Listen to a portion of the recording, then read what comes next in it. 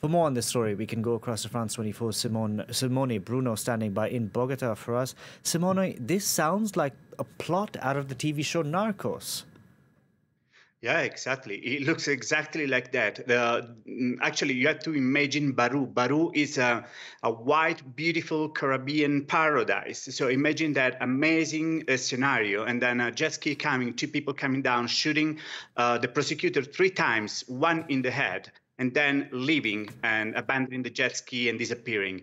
And of course, this sounds like sicarios, probably paid by somebody in Paraguay, maybe in business, just to kill the prosecutor who has been investigating drug trafficking, money laundering in Paraguay in connection with different organizations in Bolivia and in Colombia.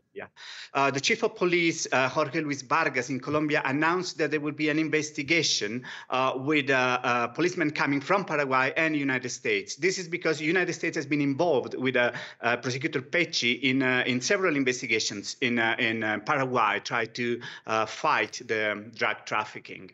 And Simone, tell us about why Prosecutor Marcelo Pecci would be targeted in the first place.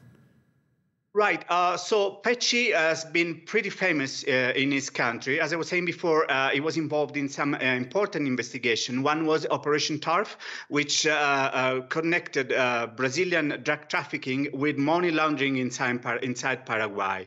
And the investigation that is going on now is called Paraguay a ultranza, which is a very wide investigation. Actually, they discovered that in Paraguay, they were importing cocaine coming from Bolivia, produced in Bolivia, then put on a boat and shipped through Uruguay and Argentina to the Pacific Ocean, and then from there it was reaching the port of Antwerp in Europe.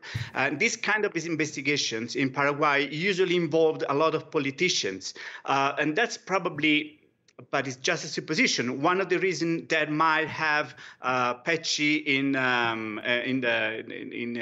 the name, I mean, his name in the list of people not that wanted to kill, that the traffickers wanted to kill. And Colombia offers a really nice scenario for this kind of activities, as drug trafficking is still really big, and killing and massacres and violence and drug production is skyrocketing at the moment. It's a crazy story. I can't believe that something posted on social media, on a public social media account with the location led to his death.